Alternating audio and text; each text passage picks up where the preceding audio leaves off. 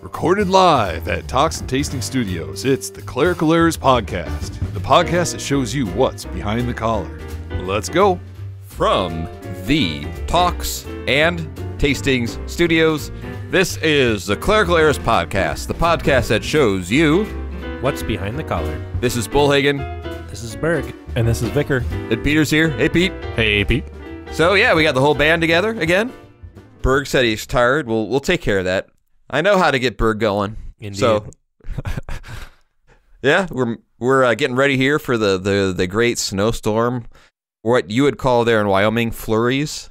I think we're supposed to. I'm in it already. Are you? Are you really? Yeah. I went home from work early because I didn't want to get stuck. Oh. Well, that's coming our way. So, but you probably have 3 feet on the ground right now, Berg. Yeah, I mean, yeah, there's quite a bit. We actually got some overnight. It wasn't forecasted or anything. We've got great trustees here who come and clean everything away. Now, I wish they would clean the streets off a little bit better. I mean, when you got to rev up my little red car to get out of here.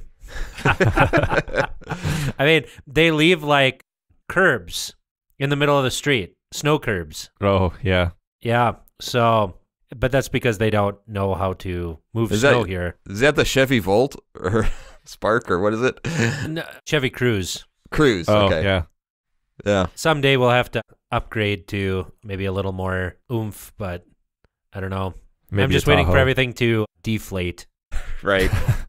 Good call. So what are you drinking there, Berg? I see you sipping something already. I am drinking George Dickel, Tennessee, bottled in bond whiskey. Ooh. So, Bottle in Bond Act of 1897 is an old law, but it's an important one to know. To be considered bonded, the whiskey must be from a single distillation season and distillery. It must be aged for at least 4 years, and it must be unaltered from its original character, except using pure water to reduce proof to 100 degrees. This batch of George Dickel you're holding abides by this law. If you have any doubts, just give us a call. We'll vouch for it personally. Wow. You know, I like the personal touch. Is it? I wonder. Do they sell much whiskey that's not diluted, like straight barrel? Yeah, I mean, you can get higher proof whiskey. I mean, a lot of the whiskeys you drink are 40% or 80 proof. Yeah. If it comes straight out of a single cask or a single barrel, as they call it, usually it's between 54 and 57%, which is just not as enjoyable in a lot of ways. I know for sure Makers has cask strength that they sell. Didn't we try that once? I think we probably did. Yeah, oh, that's right. We did. Was that the one we got at Costco? Oh, you're right. Yeah. That was the one. Yeah, so what do you think about cask strength, Peter? I think it depends on what your goal is. Good answer. Okay. Now, if your goal is to enjoy some good whiskey, maybe that's up to you. If your goal is to drink whiskey, it's efficient. It is. I mean, I got a cask strength bottle from Aberlour over in Scotland, and that was great. But you almost needed a little bit of water just to open it up a little bit. So, Sure. You know, coming from a single cask, I mean, it has a distinctive flavor. I mean, that's the thing that people don't realize about whiskeys is the spirit has a different effect with every different barrel. And so this is why they actually have people who are trained to say, okay, in order to get this kind of standard taste, you need this barrel, and this barrel, and you need to mix them together. A blended whiskey. Yeah. Well, blended whiskeys are also include grain alcohol, which is why they have less of a strength to them. So, like, for example, a grain whiskey would be, my dad likes to drink it. I don't know. Crown Royal. So, Bullet? No, not Bullet. I'll think of it later. But that's the thing is usually this is why they call single malt as opposed to blended, because single malt doesn't use these different grain type whiskeys. They use malt and barley and that sort of thing. So, wow, learning a lot today. I've got a sparkling water. What do you got, Vicar? I brought some Lafroig Select. Hey, good job, man. I finally finished off my Glenfiddich, so I branched out and got some Lafroig, which is a single malt. Oh. So the congregation didn't get that as a Christmas present for you? No. I got this back home. I was looking around for something new, and this was the only thing in my price range. So Give me just a little taste of there. yeah, Just a little taste of that. Yeah, the Select is so good. I love it. I like Lafroig better than Lagavulin because it doesn't have that iodine taste. Sometimes you're into that, but I've always found Lagavulin to have kind of this iodine-y taste to it. So I've never actually had Lagavulin, so I'll have to watch out for that. yeah, you should. It's awesome. Life is awesome, guys. You know why? Because we're Why in is the that? Epiphany season. Hey, That's right. Oh. That's awesome. And Vicar gets to preach. Yeah.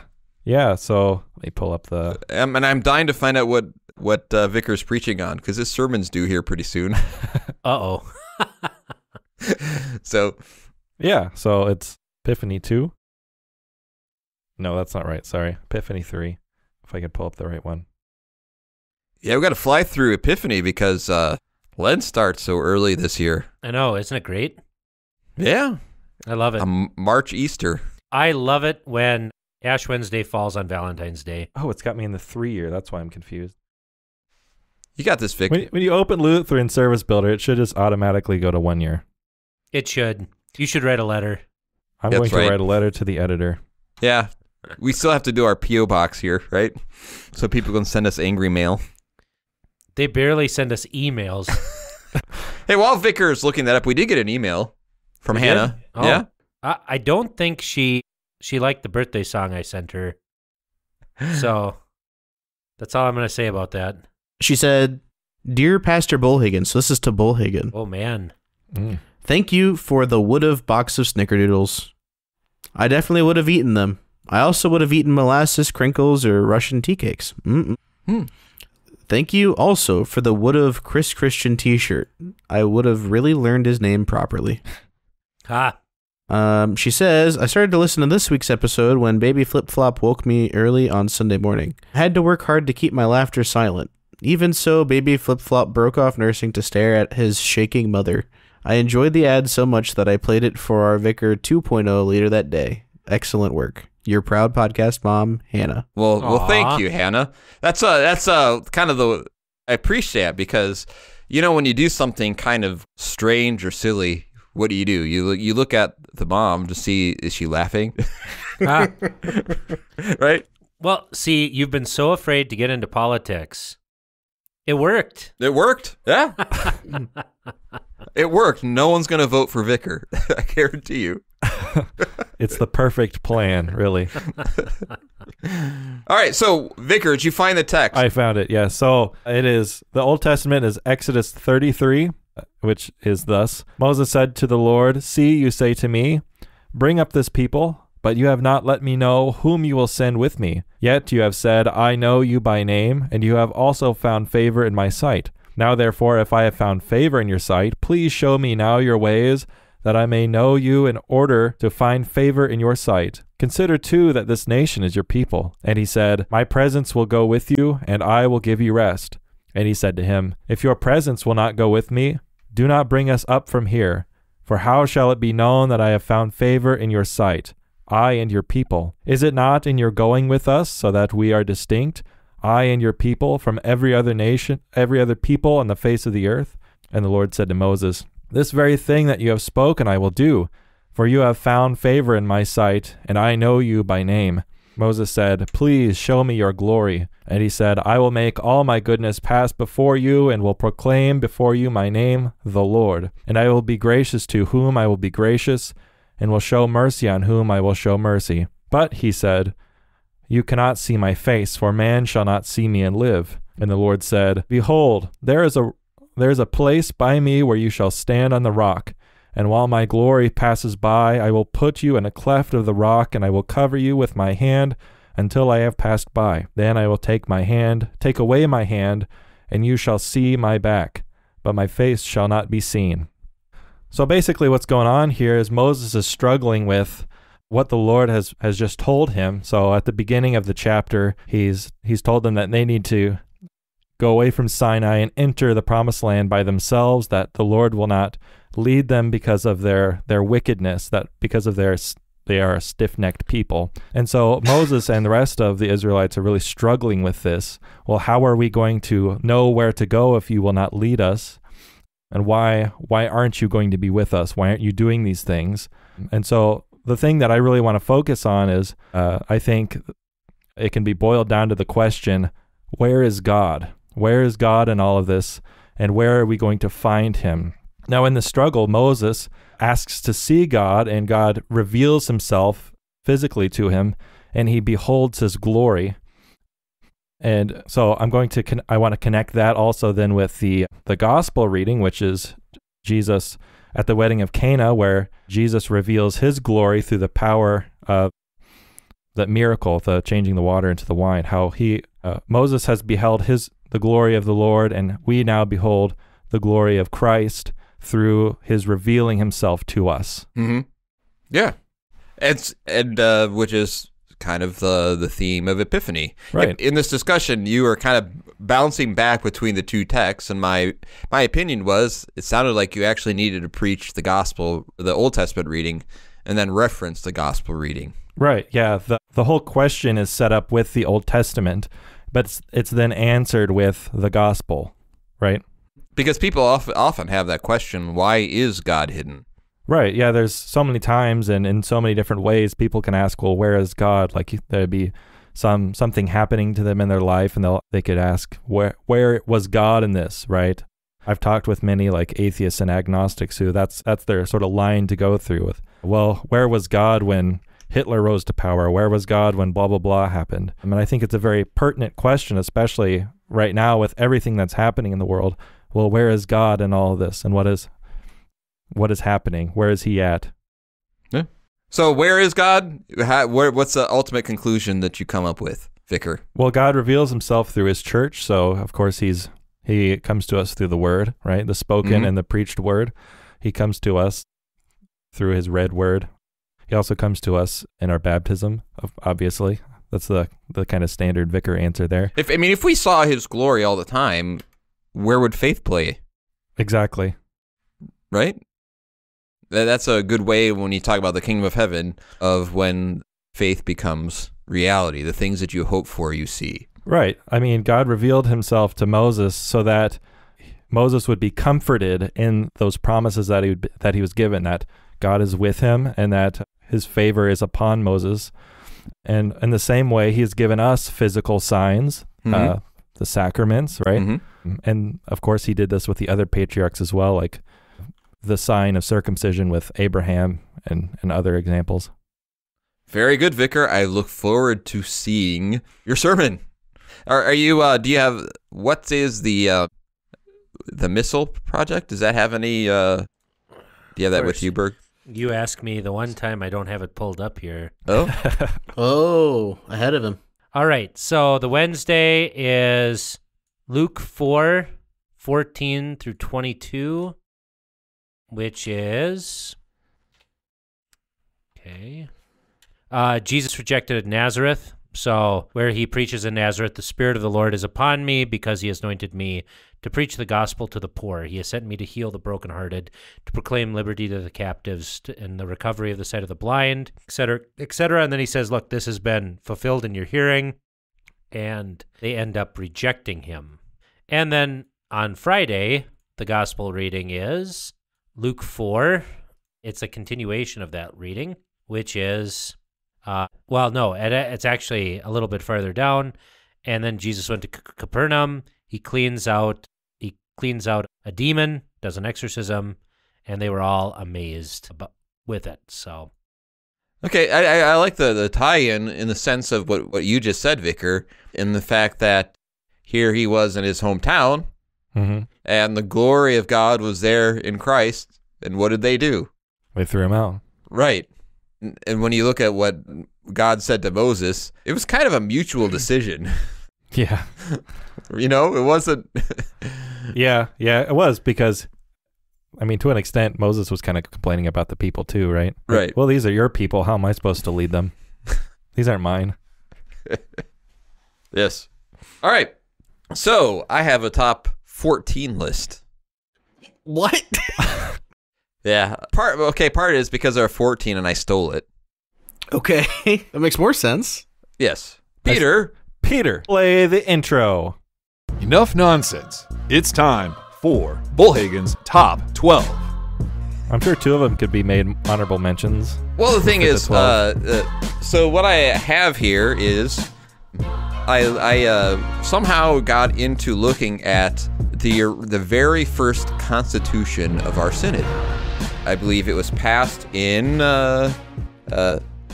May 20th, 1846.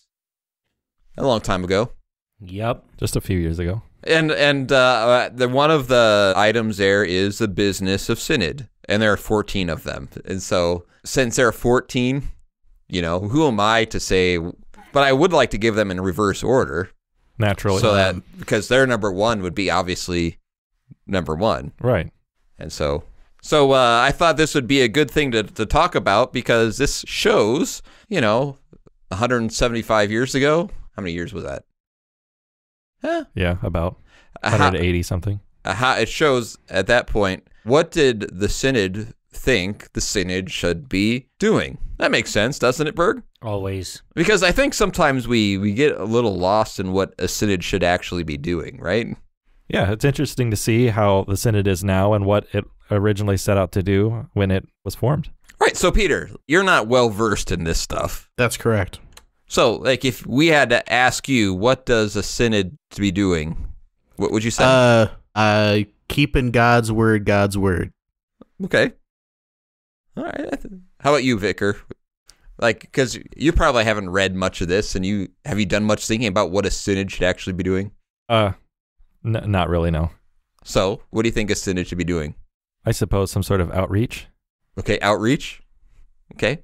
right? Coming up with good logos. Yes, like triple crosses. Right. That don't cross. Yes. By the way, it's okay when you're a pastor and you bless people to do yes, I've seen that. Yeah, Yeah. that's pretty cool. And it's actually changed colors. It used to be purple, now it's blue. I know, yeah. So yeah, you guys, you waiting with anxious to see what these are? Can barely sit in my seat. All right. Number 14. All right. To establish connection with a Lutheran church in foreign countries, especially Germany. I'm not surprised by that one. Right? That makes sense. It's odd though because the Lutheran church in Germany isn't. It shows you how different we are than as a Lutheran church body, because now when you think of the biggest Lutheran churches and the most important, you don't really look at Germany anymore, right? I don't think that was the point, though. What was the point? I think the point is that you love those who are related to you, and you want them to be Christian. Okay, And Some more since, about establishing fellowship. I think it has more to do with, hey, we actually want our brothers in blood to be our brothers in faith, which is Right. something I think all of us want, right? I mean, I wish we had more Lutheran American churches that we were in fellowship with, because I love this country and I love Americans. Mm-hmm. I think that's something we don't maybe think about enough, that like these are people who share our language, share some of our culture. I mean, we should want them to be united with us. I mean, this is what the Synodical Conference used to be, Right. right? I mean, Right. And I imagine, like, if the Lutheran churches in Africa, for example, if they were to really get more organized, right, and then come up with a constitution, they would probably have to establish connections with the Lutheran church in foreign countries, especially the United States, at some point. Yeah, well, I mean, there are even African churches that are working to do that right now. Yeah. Right. right. And, you know, but also with their brothers in the faith, right, on the African Right. continent. And that's great, you know?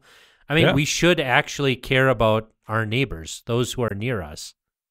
That's why I think, honestly, we should be doing a lot more for home missions than what we're doing now. Yeah, this something that I think there was a change when the Lutherans first came in here. They came in with the idea that America was this great opportunity for growth of the church, and then Yeah. at some point it switched to when we think of missions, it's overseas or some other place. Mm-hmm. Because, I I think mean, yeah, I mean, think of how far the Missouri Synod came, because, like, when they went with Martin Stephan, they're like, well, the last pillar of, the Christian church is leaving Germany, right? The last, holdout of Lutheranism, we're all leaving. And I mean, it was basically a cult. Oh, I'm sorry, cultish. Excuse me. Right. And then they're like, no, hey, we actually want to, just 15, 20 years later, they're like, hey, we actually want to establish ties with our mother country because we love our brothers that we left behind. And they were having to get their pastors from Germany, too, at that point, early on. Yeah, some of them. I mean, the Saxons were definitely way more self-sufficient than like Right. the Leah, those sent by Leah, or even the Winnecanites, right? So, All right, number 13. To gather church statistics within Synod and also start a chronicle of American Lutheranism. Well, that worked out pretty well for him. Right. I mean, every pastor loves filling out their statistics, right? yeah, I tell you what, we just had a pastor die here. So he was the pastor of this congregation before he got sick, and then slowly died over the last 10 years. We do not know where he was baptized, when he was baptized, where he was confirmed, or when he was confirmed. Wow. So stats are kind of important. Right. I mean, if you...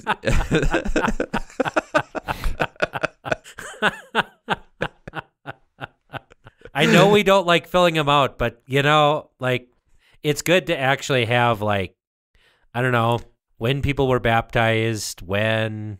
Because, we do a lot of preaching on the importance of people's baptism, and we specifically, they have to receive it by faith, because the majority of people who have been baptized in the Lutheran Church don't remember it. Mm-hmm. So they kind of have to go by some of the statistics and word of mouth. I mean, this is why I'm kind of like, we should send a card to everyone in the congregation on their baptismal birth date. Because then it would remind them. And then even on their confirmation date, because then it's like, oh, well, maybe this stuff was... For those who actually believe in confirmation, Berg, right? Well, if you made those vows, you should actually keep them. There you go. This is it. But what if you made them when you're only 13? Do they still... Luther would like to have a word.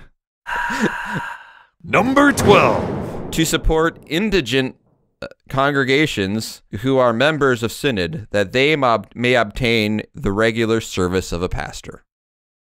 That one is so important, I don't even know how to even talk about it. I mean, and unfortunately, it doesn't happen. And this also is still something that the Synod today is struggling with. Mm-hmm. But even before the shortage of pastors, think of how many non-calling vacancies there are. One is too many. Right. One is too many. You tell me that whatever they spent on the district convention, like $1 billion every second. That seems like a bit of an exaggeration, but I get your point. Well, I like using the Synod's hyperbole, good for it. right? But the thing is why not use that to, I don't know, get pastoral care? Because I mean, let's be honest, the health insurance plans are crazy. Yeah. People pay more now for our health insurance than I made my first year as a pastor. And by the way, housing is becoming the same issue. Oh yeah. Exactly. Right? Housing is falling right in line where pastor, if they don't have a parsonage to pay housing anymore, if you expect a pastor to purchase a house and you want to pay a pastor enough housing that they could be able to use that money to purchase a house, that's going to become increasingly an issue. Mm-hmm. Well, I mean, like where I'm at, I thank God that they had a parsonage, because to even make the 20% down payment on a house, I would have had to drop like $70,000 minimum. Yeah. And I mean, I save a lot, but I don't save that much.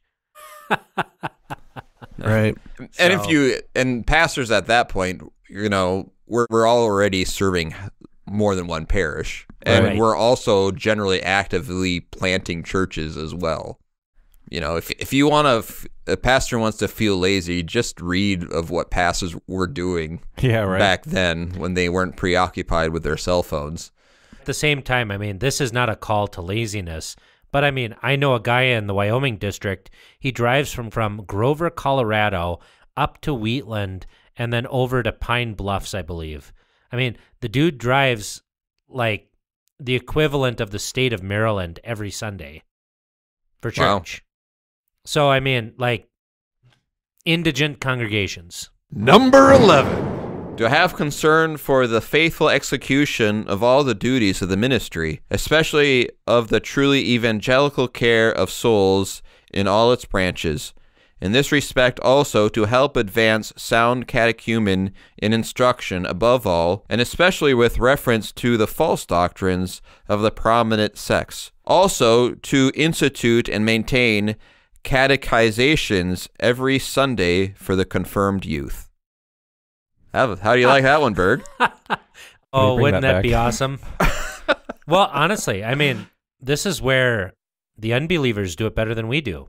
The Mormons are all on the same lesson. You can go to any Mormon steakhouse, and they're teaching the same thing.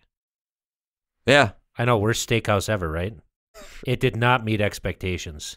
The Mormon steakhouse didn't meet expectations. Oh, that joke was a little too well done. I didn't expect to get grilled on this, Berg. But I mean, these are rare jokes. That's rare. So anyway, I mean, honestly, like you look at catechesis. Oh, go ahead. No, go ahead. No, you're fine. I just said well done. Good job. So, yeah, now I lost my train of thought. But I mean, in terms of catechesis has gone way down. Bollhagen, you've seen this. Oh, yeah. I mean, it's terrible. From when you started as a pastor, I bet even 10 years ago, it wasn't this bad. Right. And the quality of what kids can actually learn is especially gone down. Right. So it's kind of like, okay, maybe Synod really does need to focus in on this. And I mean, honestly, I've moved my catechism class to Sunday after church. You know why? Because you have to go to church. You have to go to church to be in catechism class. Right. But that's the thing is, we can't even all get on the same lectionary. Right. Yeah. Much less, teach the same stuff in Bible class and in catechism class every Sunday. Teaching them to recognize false teaching. Right. I mean, when has the Synod ever come up with a Bible study like, the errors of the UCC or the errors of the Methodist Church? Right. That'd be pretty rad if they did. I mean, really, like, it wouldn't be that hard to write up. What if we did that on the show? We could actually do that on the show. We could. Berg, do you think you could get, like, I want to emphasize here, because I know you're going to go full bore. Don't go full bore. Do a weekly, 5-minute discussion on a different sect and say these are the errors. I can give it my best, and right. I don't want you to put your entire week into this because I know you will. Yeah, I mean, it could actually be something, but that's the thing is nobody wants to be mean nowadays. Everyone wants to be I got nice. a title for it already. I got a title for it. Berg's 5 minutes of sex. Nice. Peter, take that out. Come on. No, you just have to pronounce the T a little more. Yeah, you gotta pronounce that T a little more. Yeah. All right, Berg's 5 minutes of sects. Is that better? Sects. All right. So the big thing is right. I mean, we should be engaging particular things. I mean, if they say something dumb, we should. Even having a renewed culture in the church of learning. Right. Something just very We don't simple. have that anymore, hardly, many ways. Well, yeah, there's no robust culture of constant improvement and learning and gaining of knowledge, especially in the things of God. Well, I don't know. I think I took my people back here on Sunday because I read a verse of Hebrews and about, why do we call it a testament and not a covenant? And it's like, so I read a verse and I said, okay, explain this to me in your own words. And it was just like such a foreign concept. And it's like, no, the Bible, this is the one thing that the historical critics got right. The Bible is as easy to understand as other kinds of literature. It's not an opaque book. It is clear. In fact, it's clearer than almost every other type of literature. Right. And that's the lie that's often that is used is when you talk about the clearness of Scripture and Scripture says this, well, that's your interpretation. Do you remember when them Roman Catholics came down for talks and tastings and tried to catch you on that? No, I don't remember that. What happened? It was awesome. So did I handle it correctly? Yeah, it went well. Okay. So Number 10. To strive after the greatest possible uniformity in ceremonies. Can we bring that back too? Why do we exist? Uniformity. And you talk about the world outside the church understands this. Like, doesn't McDonald's understand this? Yeah, that's why it's uniform. You were an assistant manager at McDonald's once, weren't you? Yes, I used to work for McDonald's. Yeah. Explain. I mean, the stress on uniformity. I mean, that's the purpose of, well, first, the uniform is that so now no matter where you go, you know who's a manager, who's not, who you need to go to if you have a complaint or whatever. No matter where you go, it's going to be the same thing. You go to Seattle, Washington, it's going to be McDonald's. You go to Austin, Texas, it's going to be the regular McDonald's. It's not like Bob's Bar and Grill where no matter where you go, it's going to be something different. You always know you're going to get a Big Mac. Right. Yeah. And that's not something that happens anymore. No. At a time where we are a more mobile society, right? Oh, yeah. Increasingly important, we've become less uniform in it. And why? Because I think we like our own personal things. Right. But that was to strive after the greatest possible uniformity in ceremonies. And that also provides protection for the congregation too, and the pastor. Oh, yeah. Yeah, it does. Right? Sometimes it's good as a circuit to say, we want uniformity in these things for a circuit because it affects one another. And that might help a congregation say, okay, we've been doing it this way, but in order for the sake of the other churches in the circuit, we'll seek to have uniform in ceremonies. And that's a great way to help, especially when the uniformity is good. Yeah. Well, and that's the thing is, like, you can't be a weirdo. Right. Like, you can be a weirdo in your private life. That's fine. But keep it private. Do you know another place where they Yeah. they demanded uniformity and everyone agreed? It's like the Lutheran Confessions. Yeah, imagine that. Yeah. But that's the thing is, like, there are too many, like, and this goes on all sides of the spectrum here, whether it be the high and crazy or the low and lazy or the broad and hazy. I like that. Wait, that's the Anglicans. But I think it applies to the Lutheran Church too. It's like, no, I would love for there to be, honestly, let's be honest. They aren't different settings in the LSB. They're different liturgies because they have different words. Different settings is when you have the same words to different music. Mm-hmm. Right. So if you want to have different liturgies, I'm against that because, we should strive for uniformity because, First Constitution of the LCMS or something like that. Yeah.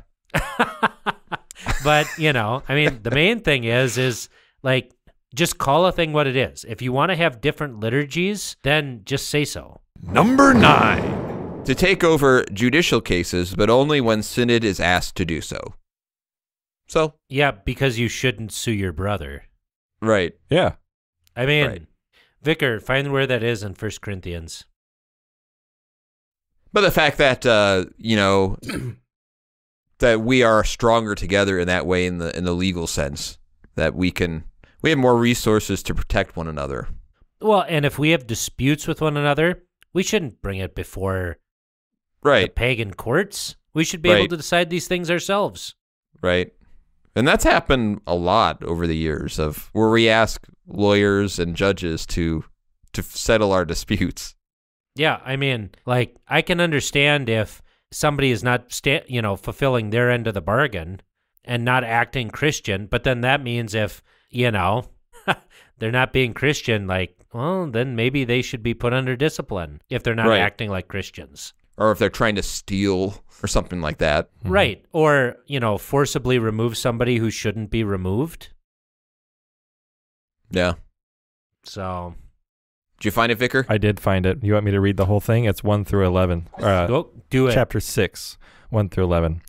He says, "Dare any of you, having a matter against another, go to law before the unrighteous and not before the saints? Do you not know that the saints will judge the world? And if the world will be judged by you, are you unworthy to judge the smallest matters? Do you not know that we shall judge angels?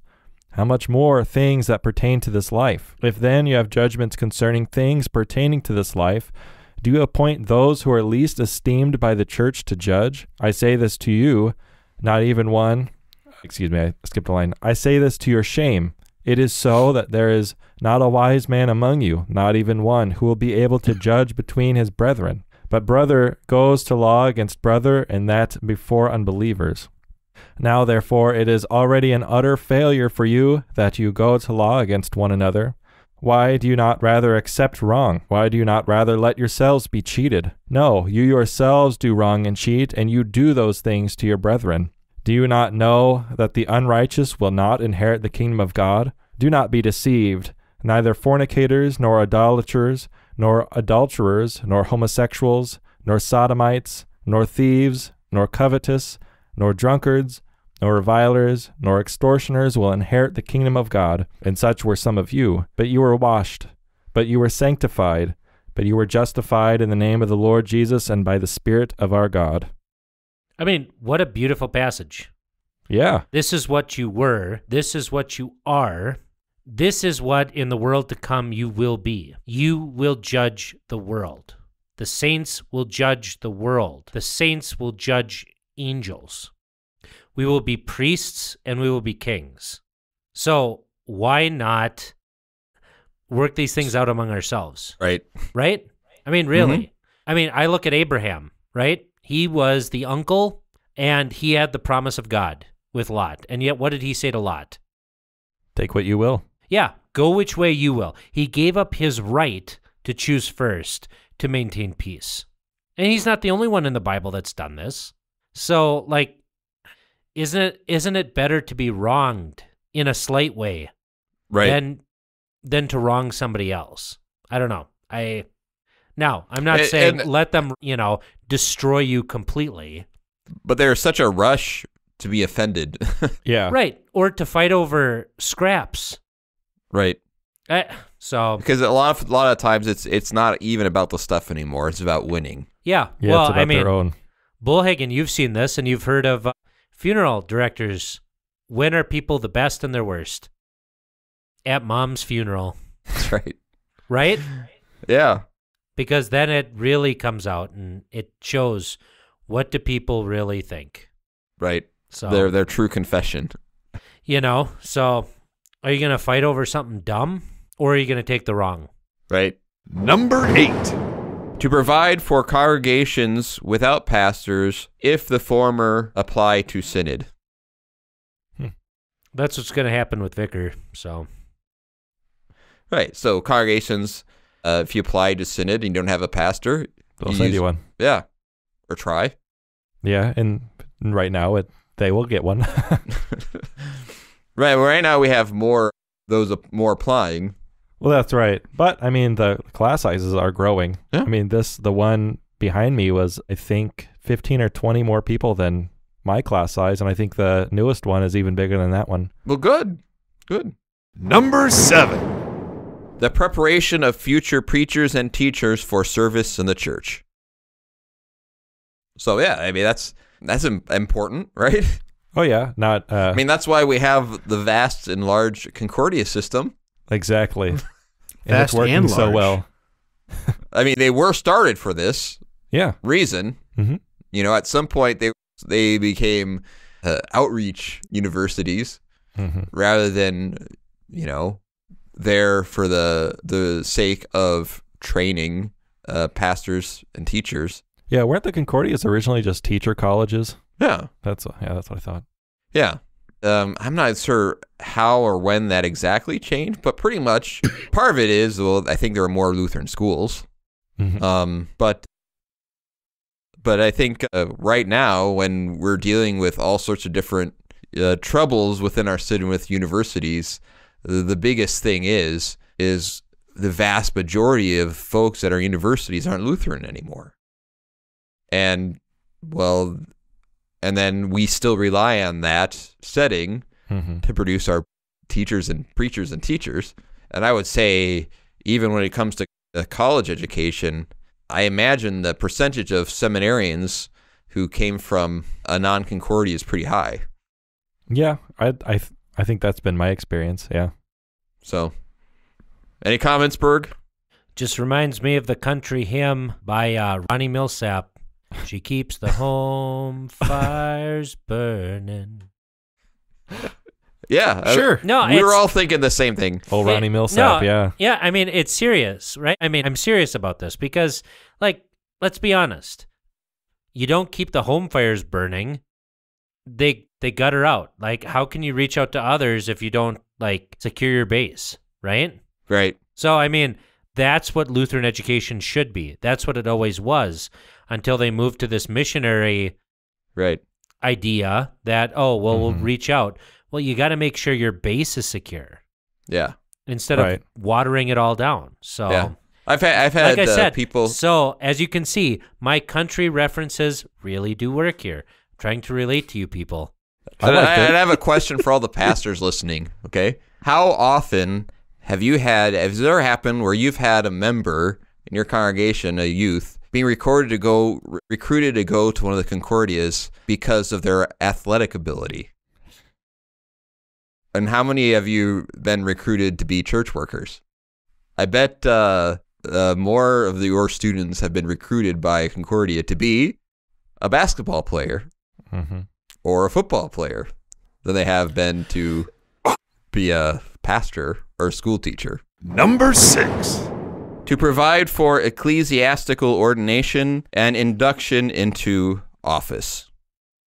That's pretty standard, right? Yeah. Still going. Yep. Check. I mean, doesn't that kind of just follow from the whole seminary and university system? Did that really need to be said? Yeah, because you had yahoos who wouldn't be ordained, you know? Oh, fair enough. Okay. Right. And number 5 goes right along with this. Number 5. Conscientious examination of candidates for the ministry and teaching profession. Use the phrase rostered for that, don't we? If someone's rostered, Yeah, yeah. we assume that they've been taught and examined. We assume it. I would love to have circuits examine potential candidates. Oh, that sounds like fun. Right. That would be awesome. Yeah. Well, you had to go through this, right? You had to have an interview. Well, I haven't had my theological interview yet. No, I That's mean, for- even to go into the seminary, you had to be examined. Oh, yeah. You know what mine Yeah, was? there's- They were like, "Well, what's your faith walk like?" It's like, "Lady, you're barking up the wrong tree." Oh, to be a fly on the wall. That's back when I was, still nice. See, I thought you've calmed down since then. I thought you were even more fiery back then. No. He was fiery, but less jaded. There we go. Because you were a wrestler, right? I was.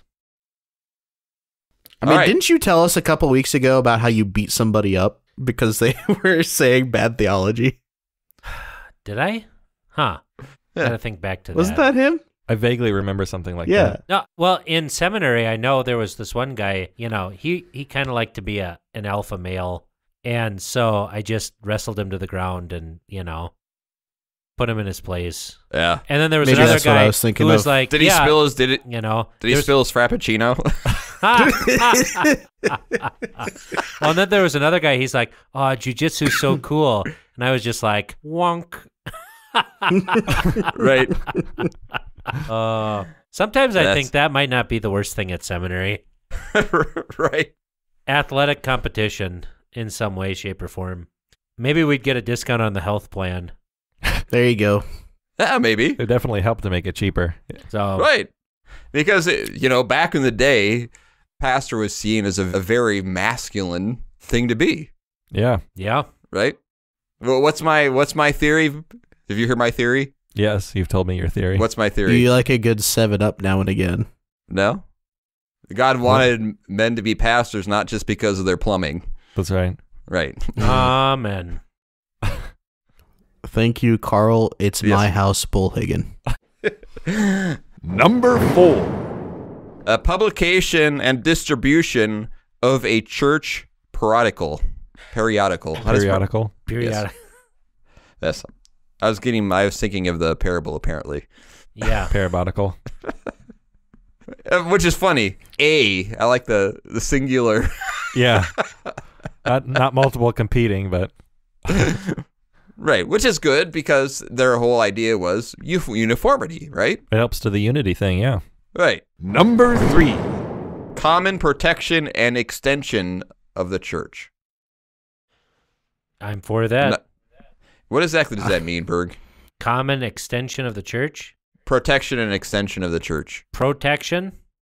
Protection. Protection and And- extension. Yeah. So The thing that comes to mind for me is the when gay marriage was legalized, and people were like, "Hey, we're gonna go get married in LCMS churches. We're gonna go make them do it." And the Synod was like, "No, you're not." Right. It sounds like it's to protect from losing churches, and also not just to not lose churches, but to gain new churches. So by planting or whatnot. Right. yeah, Oh. the protection would be against false doctrine, despair, and other great shame and vice. And the expansion of the church is maybe planting new churches, missionary activities, et cetera, whether that be abroad or at home. I mean, anything that's not covered. I mean, I figure this is a general protection and expansion of the church right here in this podcast. So, boom, we could be Synod. Boom. Boom. Synod. Put us on payroll. Yeah, that's right. No, I'm And buy a serious. t-shirt. I'm serious. Like, people listen to this stuff, right? That you do. We Yeah. protect them from false doctrine, and we expand the church. I mean, I figure we're doing Synod's job for them. So, you're welcome, Synod. Papa needs a new graphics card. as it says of a church periodical. Which would be like the Lutheran Witness. Right. Right. But I think it's us now. It's true. We're actually more frequent and more reliable than the Lutheran Witness. Boom. That's maybe the worst burn you could have given the Lutheran. Boom. Periodical.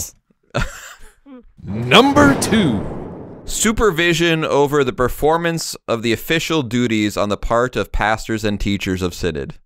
Yep. That sounds like a really good idea. Yeah. Yeah. It's a pretty great idea. I mean, I don't know. I wish we would actually critique each other's preaching. Like, Yeah. that's what a district president and or circuit visitor or, vice president should do. Like, does your sermon make sense, or is it just word vomit? Because, I mean, that really is, I think, one reason why that's important is I think a lot of people, if you've been a pastor a long time, you don't really often know, like, if you have quirks or not. Right. And you could think it's a good sermon reaching people, and you're not. Mm-hmm. And to be able to actually point that out in ways it could improve, that helps. Being a vicarage supervisor for me is one thing that helps me in my preaching, because I'm always thinking of not only of setting a good example but I'm also helping the vicar and talking about preaching and how it'll be heard.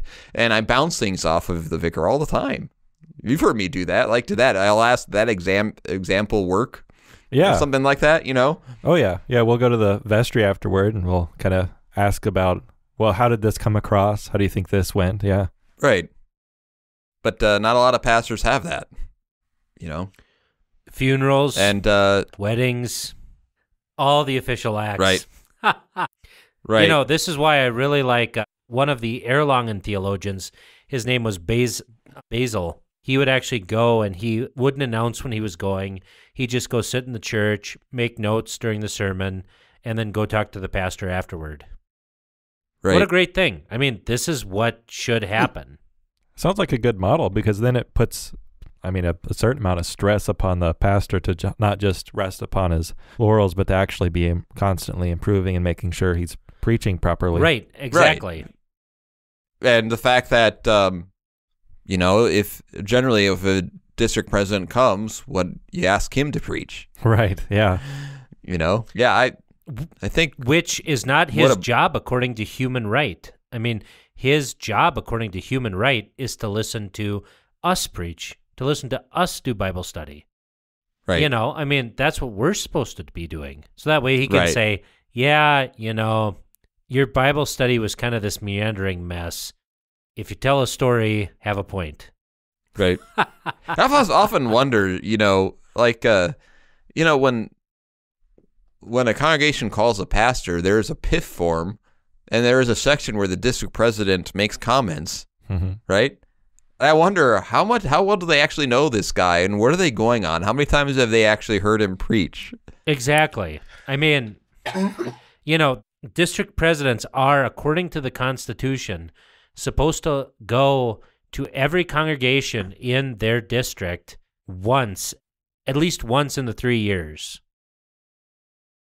Yeah. And probably to listen. Well, and it's always to listen. Unless there's something else. Right. So, I looked at it in Iowa East. I think we had 120 congregations. That's only 40 a year. That gives you plenty of time. That gives you 12 Sundays a year to do, whatever. Yeah. That's not even counting Lent and Advent. Because you could say, well, the circuit visitor can do some of that, and certainly we can, but we have our own pulpits too. Exactly. Right. Unless you have someone you trust. And I can understand in bigger districts where maybe you can't get to them. Right. What's the big one? The English district? Yeah, the non-geographical district. Yeah, the Slovak and the English districts are non-geographical, which would be really, really difficult. But, Well, the Slovak, it would be easier. That's pretty small, isn't it? I think so, but, I don't want them to feel left out. I'm being a nice guy here. Hey, the Synod have to pay for the flights. There we go. There you go. I'd rather drive, listen to audiobooks. Love it. That makes sense. So, anyway, but, in a lot of districts, it'd be pretty easy, actually, Yeah. And if districts are too big, then they should be split up. Right. Right? And what districts involve themselves in doing and be concerned with, they don't always have to be concerned with. Now I think that's changed over the years. I remember times where a district felt like it had to do everything. Right. I remember for a while I was I don't mean to brag, but I was the chairman of the district's worship committee. Look at you. And it was kind of funny. This is true. I didn't realize I had termed out, and so I went to the worship committee meeting, and they said, "Oh yeah, you're not on this anymore." Okay. So, that sounds like something I would do. Anyways, and most of the time was, we would come up with we're gonna do a pre-Lent workshop or something, or do certain things, and the majority of time is we'll spend, how can we get anybody to come or make use of this? If it's not needed, why are you doing it? Well, that's the thing, is it is needed, just everyone else is going for other stuff. There's too much competition, right? Right. And so, I don't know, I've produced Bible studies, I've done all this stuff, and, hopefully it'll come out here soon, in a nicer form, but it's I don't know, I'm even feeling district doesn't do a lot, and it's I feel like I have to do it all. So, yeah. That's fine. I can be a cowboy. I can be a pioneer. Yeah. That's fine. But then why, what's the point of you, is my question. The Berg district grows.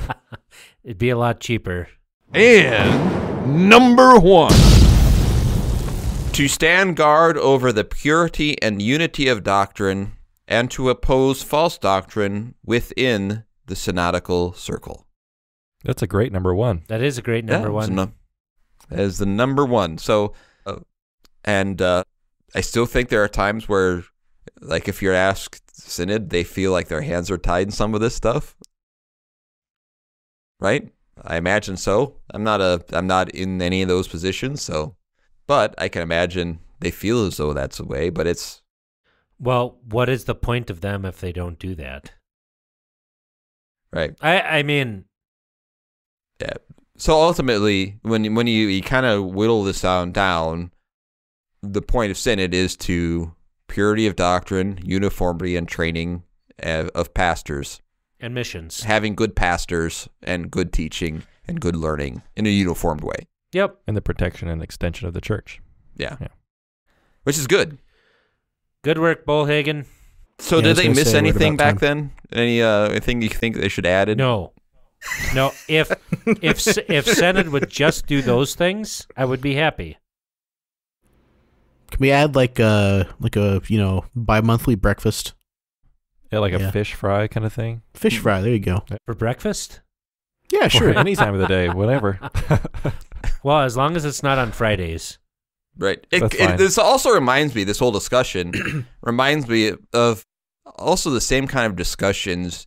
You could whittle this down and have a discussion on what is expected of pastors. Yep. As well. Yeah. And, the Lutheran confessions would say, Vicar, what is a pastor to do? To rightly administer to be the steward of the mysteries, right? Right. Preach, teach, and administer the sacraments, and work hard in all that you do to support those things. Mm-hmm. And looks different from place to place. Right. And I think more and more, you see an adoption of we want a pastor to be like a CEO of the congregation. Yeah, we want the pastor to be able to bring in more families or kids or do X, yeah. Well, and then they get mad when the pastor brings in too many of his own kids, so. That happens sometimes.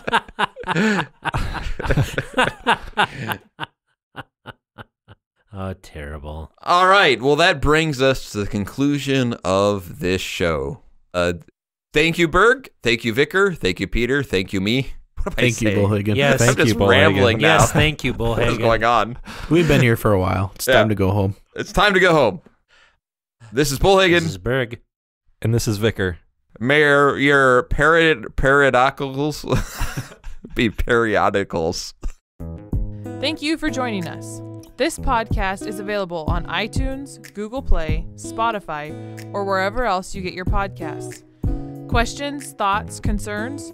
You can contact us on Facebook at facebook.com/clericalerrorspodcast, on Twitter @clericalerrorsp for podcast, or email us at feedback@clericalerrors.org. Thanks for listening to Clerical Errors. See you next time.